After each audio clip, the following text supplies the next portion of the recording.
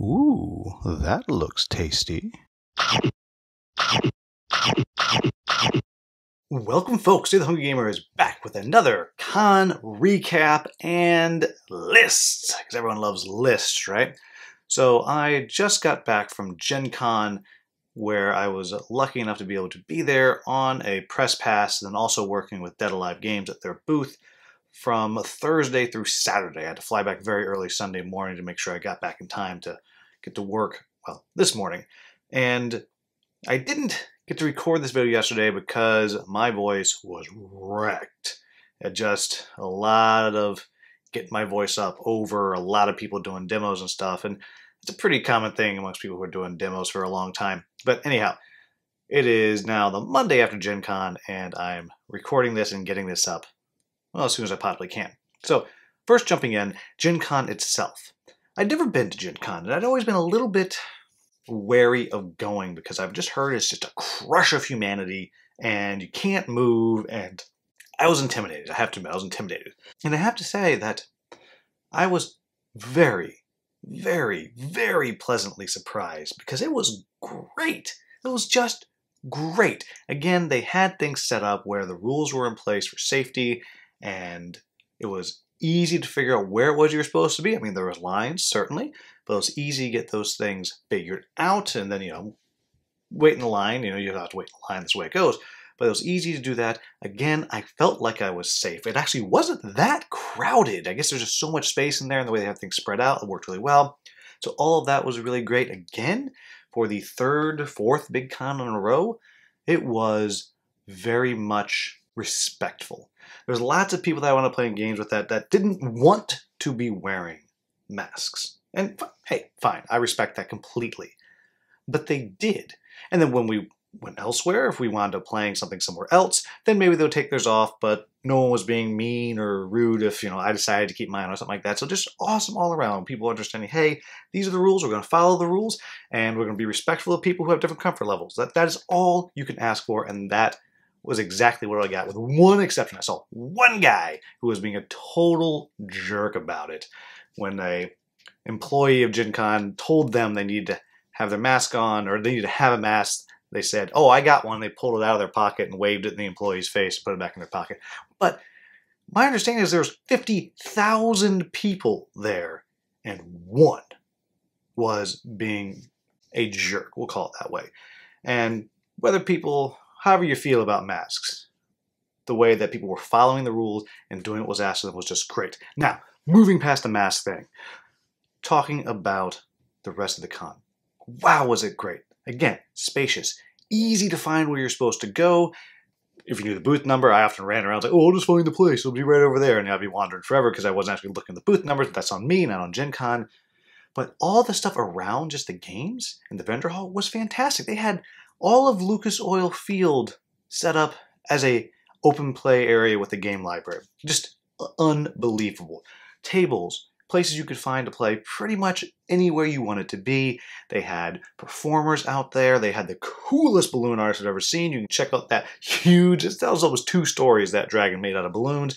There was this massive card city. And when I say card city, they actually were building buildings out of cards, mostly magic cards, I think, that were just all over. They built it the whole time. It was just incredible. I definitely am going to try to come back to Gen Con next year if I can, because it was just a wonderful experience all around. I just really have no complaints about how it was run. It was just fantastic and so much more fun than I anticipated, because I was kind of anticipating just a crush of humanity and being uncomfortable, but it really wasn't. So just awesome, awesome, awesome. Now, moving into the things that I actually did there.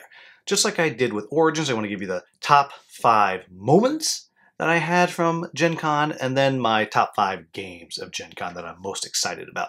So, starting with the moments, I will start with running demos for Lunar Rush for Dead Alive Games. Lunar Rush right back there. And I wasn't running the actual games. Every now and then I'd tap in and I'd do that for a little bit. Mostly, I was at the edge of the booth. As people walked by, I would give them the rundown of what the game is, and then see if I could get them to sign up for the email list so that we can tell them when the game's launched, or maybe get them into a demo later on. And man, did I have a good time. Now, if you know me, you know I like to perform. And I can be a bit of a character, I'll say it like that. And so what I quickly realized was there are so many amazing things at GenCon, so many things you can look at. And Lunar Rush is still a prototype. And so it's not the most exciting thing to look at right now. Plus, it's a Euro game. It's not miniatures everywhere. And people walk by, they'd glance, and I'd say, oh, you're interested in learning about this? They'd say, nah. Or maybe some people would stay and they'd learn, and when I tell them about the gameplay, they'd be all into it. They'd be very excited about it, really interested. But it's getting that crowd. So very early on, I turned it into almost a carnival barker type thing that I was doing. It's not like I'm the first one to do this. Other people do this. And it became a performance, about a 10, 15-minute act that I would do, getting people over and both explaining the game to them and then trying to get them to laugh on the way, because the truth be told is, this game's mechanics are good enough, I think, that if you like Euro games, you learn the mechanics, you're interested. But when you have all this stuff going on, you gotta pull people in. And I like to pretend that I'm pretty funny sometimes when I think about it. So I had a little bit of a comedy act that I was doing. So explaining the game, playing up a little bit of the underlying satire of the game and those kinds of things. But here's the point.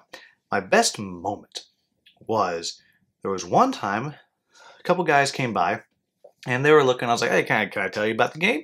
And the guy's like, I don't know, no, I don't think so. I've had a lot of demos, not really interested. And I just said to him, this will be the best demo presentation you have had all weekend, I promise you.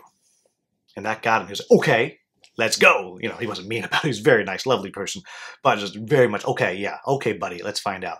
We're going through. I had him laughing. Then after that he's like, I'll give you 2 minutes. After that 2 minutes passed, he's still there. And we're going through. When we get to the end, I was like, and? Was it the best demo? And he was like, yeah, it was. I was like, you want to go sign up? He's like, yeah, I do. And it made me so happy because I got to combine these things that I love. I was performing, I was making people laugh, and introducing people to this game that's legitimately good. So loved all of it. Anyway, that's number 5. Number 4 was for the first time ever, as a medium member, there were swag bags. And there's a whole bunch of them. I got one from Corvus Belli that had a miniature in it and a little squishy Aristea dice and some other things that was very cool. There was one from AEG that had some little chocolate coins and this cool little wooden box and some games in there and a pass to their game night. And again, a bunch of cool stuff going on in there. And there was Sovereignty with a really cool tumbler for hot drinks, I guess, or cold drinks. Very, very cool. And some nice tea and a little tea ball to put things in. But the coolest thing was the Lego man that Sovereignty made for me.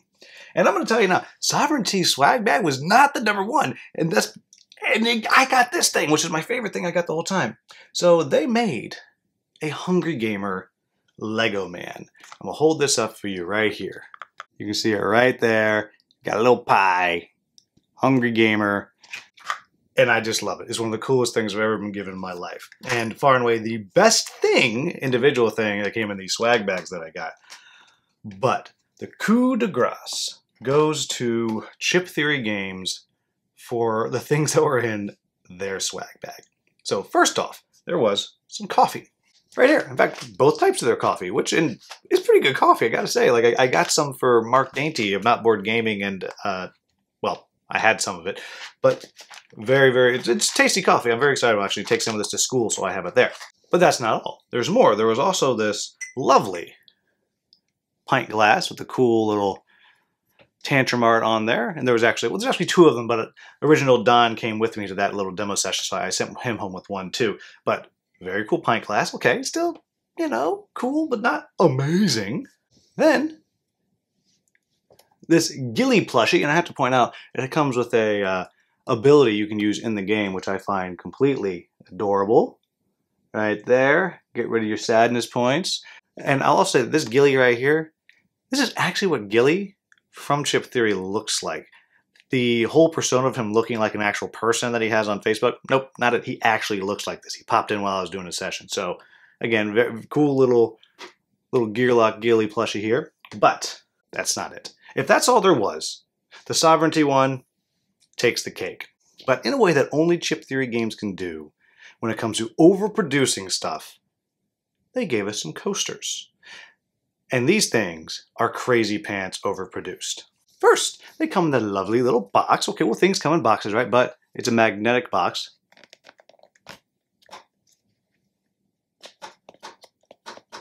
Okay, magnetic box. And we look on the back. Not only does it have 4 Gearlock coasters in there, it comes with a neoprene battle mat. Okay, fine, whatever. So you open it up, and oh, here's the battle mat. It's edge-stitched. In other words, it's another coaster, but it's an edge-stitched neoprene coaster.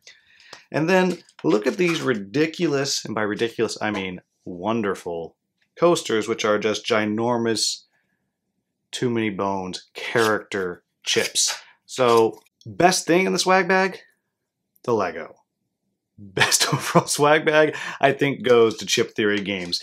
But all in all, I'd never been to a con that had swag bags, so that was just really cool all around and really fun, and I really enjoyed the whole experience as far as that goes. Now, number 3, we're going to pick up the pace here a little bit. I know this video is already going long. Number 3 was I got to play 2 games of Monasterium. Twice with Original Don, and then once with Original Don and his son Adrian, the co-designer of Backyard Chickens, and the other time with Original Don and Skippy, the designer of Lunar Rush. And it's just a really enjoyable game. I really like it. Both times we played, it was just lots of laughs and lots of fun. It's just really, really a good memory for me. Then coming to number 2 was coloring. Yep, coloring. I did a little... Sovereignty had asked me if I was willing to do some kind of event for them that wasn't necessarily doing a game on the Sovereignty platform while I was there. And Sovereignty being my digital overlord, I of course said yes. And so I didn't know what to do. And one of the things that Danny suggested was, I don't know, maybe you can do some coloring of the board game dog. I was like, okay. And so I sent her some pictures, and she got this other bit of artwork, and we just did a coloring session. And it was the first day of the con proper, but it was the second day for me. I'd already been there doing a lot of setup and stuff. And boy, that first morning was exhausting doing the demos and stuff. And that's when I sat down, and it was just so lovely to sit and not talk. We talk a little bit, but not really talk a lot, and just color. And look at this amazing Beatrice the Board Game Dog piece of artwork I have now, right? Just awesome. And unfortunately for Sovereignty, this is now twice that they are the bridesmaid, not the bride, because the number 1 moment for me was from Shadowborn Games, the makers of Oathsworn. Now, you may or may not know that I backed Oathsworn, and I'm still waiting for it. I'm very excited about it. I've watched a few of the playthrough videos that are out there, and I've read all the rules and watched the tutorials, and I'm just super excited for this game, and I just know in the depths of my soul that my copy is going to be the last one that ships. But whatever, I'm being patient. But I made my way over to the Shadowborn booth, and they were doing demos, and I think there was the ability every morning you could pre-order some copies of that they're going to ship out after backers get theirs delivered, or something like that. So I made my way over there, and I just wanted to chat with them for a bit, and just fanboy, I guess. Just wanted to basically say, I'm super excited about this game. I can't wait for it. And I didn't try to demo, I bought a copy, so I'm not trying to get a copy. But I did get there, and I did have one mission. And I figured it was a no. It wasn't going to happen. I went over, and I was talking to them, and I told Jamie there, I said, you know, I'm super excited for this whenever it comes. I'm just so excited. But I have one regret about my backing. And I know a lot of people were disappointed that they didn't get the extra armory, where you can take the arms off of the minis and actually have them armed exactly as they are, and it changes throughout the game. That's not it. And some people were disappointed that they didn't get the extra terrain minis. Nope, I wasn't disappointed about that. Some people were disappointed they didn't get the monster minis, because the core game comes with standees and actual minis for the characters. Nope, that's not it. What I'm disappointed was, and I told him, I said, I have one regret, that I didn't buy the coins. I don't know why I didn't. I just didn't. I didn't buy the metal coins. So I went there, got kind of hat in hand. We chatted for a bit, and I said, you don't have any coins here for sale, do you? And the answer was no, he didn't. But then, in a moment of just pure kindness, he said, but you know what? If you come back on Sunday at 4 o'clock, we're packing up, you can take the coins we've been demoing with, because we have more at home. But of course, as I mentioned earlier, I left at 4 a.m., or excuse me, 5 a.m. on Sunday. But Original Dawn showed up as the hero I needed. And he was able to go there, and they were happily just, here you go. And now, only like 30 miles away, I have my Oathsworn coins. I don't have the game yet, but I have the coins, and I'm so excited for those coins. I'm so excited for this game.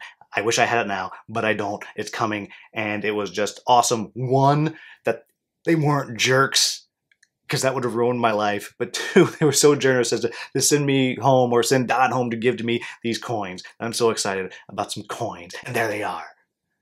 I only have that picture on my phone. That's all I have. I don't have the coins yet, but there they are. Now, enough about my nonsense and rehashing my fun times.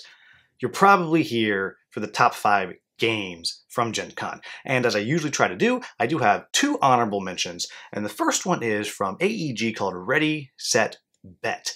And this is a horse racing game, except you're not actually racing the horses, you're just betting on them in real time. And it plays 2 to 9 players. And I was like, this is crazy pants. I don't know what you're talking about.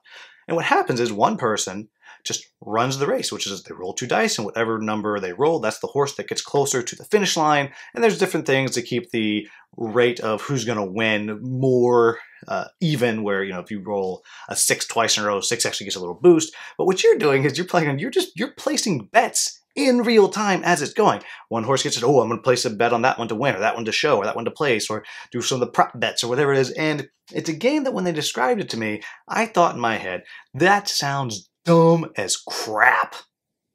But John D. Clare designed it, and John D. Clare was there, and I was like, okay, and they wanted to run a couple races. And I'll be damned if that was not intensely fun. Now, I didn't play a full game. I didn't play enough to really have a full vibe of how it's going to end, how it's going to play, but man, it really was far more fun than I thought it was going to be. And so definitely deserves an honorable mention on this list, because I can totally see this being like a gamer's party game. And then the other one comes from Breaking Games, and that is Asking for Troubles. And Original Don and I, we actually went and sat down with Chris Strain, and we got to play a game, just the base box. And what a lovely game. It is a very light worker placement where there's no blocking. You can bump people, they get bonuses, so maybe you don't want to, and you're collecting the troubles, which are kind of like your tribbles, and you don't like them. The only way you can get rid of them is if you get them and you throw them into the sun, which is it's just silly and funny and nice, and sweet, and cute, and weird, and just everything that I like in games, this game is. So really enjoy playing that. It only comes in honorable mention because there's some expansions that I think are really gonna make it pop, but I haven't got to try those yet. And so I'm excited to play those and see how it works, because the expansions add a little bit of meat, and I think that little bit of meat is just what this game needs. But again, really excited about it. Now, into the actual games. So number 5 comes in at number 5 only because I only got a brief descriptor of it, but I'm super excited about it. I'm excited about the way it looks, and I'm excited about the gameplay and all of that, and that is called Weirdwood Manor. And this is a cooperative game that uses time. It's not time travel necessarily, but as you're moving through the game, you're going to be using abilities that are used at certain times of day. And so that's going to advance the day as you're going through. And as you're doing that, you're actually rotating the board around, as you can see up there. It actually rotates around. It's cooperative different abilities and your different monsters that you're dealing with, different cards that you have. And again, I don't know, I can't explain a ton about it because I didn't actually get to play it, just talk about it, but it's stuck in my brain. It's living there rent-free right now, and I'm just super excited to learn and play more. I'm hoping I'm going to be able to wrangle a prototype for it. That's how excited I am. Actually, who am I kidding? Anything that's top 5, if it's not already out, I'm super excited to try to maybe get a prototype of it. Now, the next one is at number 4, is the new Wander Cult of Barnacle Bay called Lecluck's Revenge. And it's, again, it is Barnacle Bay, but it's adding some new stuff. It's adding pirates to it, and the great ghost pirate Lecluck. And if you are familiar with Monkey Island, you know what that's a riff on. And you have some new characters, new loot, new bad guys, new monsters. You can set things on fire, which is a new thing. You can put yourself in cannons and shoot yourself out of cannons and shoot, like, all the things that I love about the original Wander. It's adding bits more to and more story, and the minis look great and all of that. So Number 4, Wander, the Cult of Barnacle Bay. Very excited for that one to hit Kickstarter and to come out. Love, love, love that game. I just adore that game. It's one of the only dungeon crawlers that I've actually played through the entire campaign more than once, not just doing one-offs. Now, number 3 is another one that I didn't get to play a lot. I got to play just a few rounds of the combat, and that is coming to Kickstarter very, very soon. It may already be on Kickstarter by the time this video posts, and that is the Kinfire Chronicles.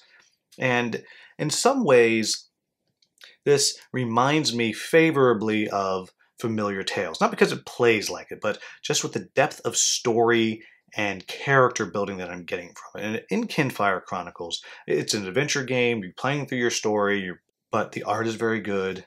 And as you're doing your combat, you're playing cards, and you can play cards on other people's turns to give them boosts, and all those normal dungeon crawler things. But what really excites me about this is how well you get to know the characters. And it's crazy. I was playing a rogue type character, and I was just reading through the flavor text on the cards. I read one, I was like, oh, someone hurt her. Like, this character, she's hurt because this super dark thing that was said in there. But then, and it gave me one impression of this character. So, wow, character is dark, maybe a little bit sadistic. I don't know what's going on. Like, that's kind of creepy, kind of fun, but kind of creepy. But then I read another card later, and I was like, oh my gosh, no wonder she's like that, because this other thing has happened, and we're just talking 2 sentences, and I'm already feeling for this character. The art is great. I'm not going to spoil anything about the story or anything like that, but the little bits of story I got, very interesting. The bits of branching narrative that you can do, very interesting. It's not hugely branching, but it is a little bit branching. Very, very interesting. Character design, awesome. All these things. Very excited about Kinfire Chronicles, and I'm going to get to do some demos on TTS, and I'll get some kind of video up as soon as I can about that after I've gotten to play at least a couple of times. It'll be more of a first impressions, but I want to be able to share that with you. So Kinfire Chronicles, very, very cool. Now we come to number 2, and again, I didn't get to do a huge demo of this. Again, just a short half-hour demo. And this is one that I'm very excited about. I do have a prototype coming eventually, and that is Warcrow Adventures from Corvus Belli. Now, I am on record as really enjoying Infinity Defiance right behind me. It has a few issues with rules and all that stuff, but now they have this Warcrow Adventures coming out, and I'm really... It's a dungeon crawl, and it's an app-integrated dungeon crawl, so the app's going to hold all the story. It's going to tell you how to set up your board, what tiles to put in which place, when to add things, what goes where, what monsters to put out. It's going to control the monster's AI, and the monster's AI is very simple. It's, you know, if they're in this range, to do this range, to do this. Normal stuff there. And similar to Infinity Defiance, you're using this system where you're rolling dice, and it has the hits and the switches, whereas if you get the right combination, you activate abilities. But it also adds something to it where it has these half successes, a half exclamation. So if you have 2 of them, it counts as 1. Or in skill checks, if you are a master of that, so that the dwarf fighter has the mastery on strength, so if you get the half success on that, then it just counts. But whatever, all that's Infinity Defiance that I'm striving to do with the the half thing on there. And they use D8s. That's different. They use D8s. What really intrigues me is the action selection and the initiative. Because you have 3 cubes, I don't know if you'll be able to get more, and when it's your turn, you can fill out these boxes on your character card. And once you fill the highlighted part up completely, that is the ability that you'll get to do an attack, and you get to take whatever abilities that you covered. So you can take one that lets you do a lot of stuff, but you only get 1 attack, or you can do a bunch of smaller things and get multiple attacks. And as you do this, you're moving yourself around this initiative wheel. And again, depending on what it is that you're doing, you might be able to make yourself activate multiple times in the round, depending on what actions you actually take. And it's just fascinating. And that's a terrible description, so you'll have to watch the video when I come out with it to really see more about it, but it's just fascinating. And I'm so intrigued by it. Chucking dice is good. I still love the switches system, the little mini game that you're playing, but this action selection and the way the initiative works is awesome. It's just awesome. I really can't wait to dive into it and to see where that goes. And the little bits of story I had, I thought it was pretty well written. There's going to be a little bit of work for the translation as it goes through, I know, but just really, really cool. But that's only number 2. Number 1, and I guess they get a prize because they've come in number 1 on 2 different things I've mentioned, and that is Hoplomachus Victorum from Chip Theory Games. Now, this is one that I was sent the TTS like 2 days before the campaign started, and just I told them I was interested in checking it out, and they sent me that, and I just couldn't get to it. And Hoplomachus itself isn't something that I ever got into. I love Too Many Bones so much, and I like Burn Cycle, and I like Cloud Spire, all that, but Hoplomachus just never did it for me. But this solo-only one, I got to go, I played it with Original Don, we just kind of teamed up together, and it was just awesome. It has this, again, you're moving around the map like you do in Too Many Bones, except it's not linear. You kind of go wherever you want, and you're fighting these champions on these different continents, but as you're moving through the different areas, you're choosing what you're going to do. Are you doing a fight to the death type thing where your units that you have with you, because you have units that come with you each time, where they die permanently? Are you doing a sporting event where your hero can get hurt, but for the most part, death isn't permanent? Are you doing other kinds of events? It's just very, very cool. But the combat itself is great. It's just fantastic. Everything they've done, I'm not going to say it's streamlined, because it's still Chip Theory Games, and there's a lot. It's a 2-sided, full page of different keywords that you can use. They love their keywords at Too Many Bones, excuse me, at Chip Theory Games. But it was just great. The dice rolling and the way you're using the abilities of your leader to try to boost your minions, but at the same time trying to make sure that you get your hero out at the exact right time, because you're spawning them each round and trying to counter what the bad guys are doing, and leveling yourself up as you go, making yourself stronger and getting the right kinds of chips in, and trying not to get yourself knocked out or killed, because you lose a blessing, you lose too many blessings, you get all these bonuses are given to the end boss that you're fighting. And the end boss fight that we did was so very hard. We hit time, so we had to go, and we feel like we won. We got to claim a moral victory, but no, we really didn't. And it just is wonderful. It's really good. And it's solo only, but man, it just really shocked me. And I'm super excited that eventually I have a copy of this coming when it's being delivered. But it's a wonderful game, especially if you are into solo play. And again, Don and I, we played together, and we just kind of shared stuff and made decisions together, which was also very, very satisfying.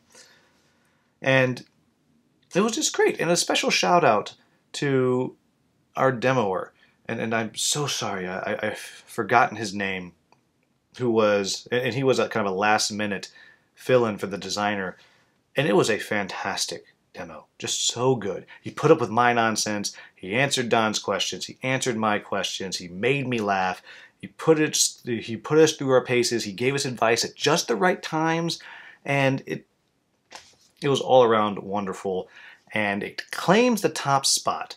Because one, that experience was so good, and it was also a long session. We got to play pretty much a whole game, so I really got to dig deep into it.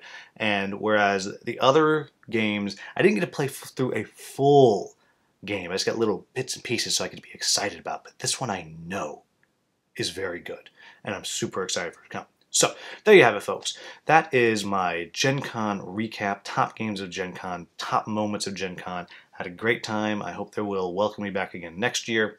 And as always, let me know down in the comments what your top games of Gen Con were. The last thing I'll just mention is I'm very surprised that this is all of my top 5 this time are adventure dungeon crawl games. And it's been a while since I had one that really excited me. I have Stars of Akarios that just showed up. I'm very, very excited about that still. And I have Madara, but that's now old news now. There's ones I've been playing, with the exception of Stars of Akarios, they're all old ones, and I just haven't been grabbed and excited by any. It's just been Eurogame that I've been into lately. But man, I'm excited about all 5 of these. Exceedingly excited about all 5 of these. That didn't even count Oathsworn that I've already gone on about. So anyhow, there you have it, folks. That is my recap. Again, if you enjoyed this video, please like, subscribe, and share. Thank you so much for watching. Have a wonderful, wonderful day.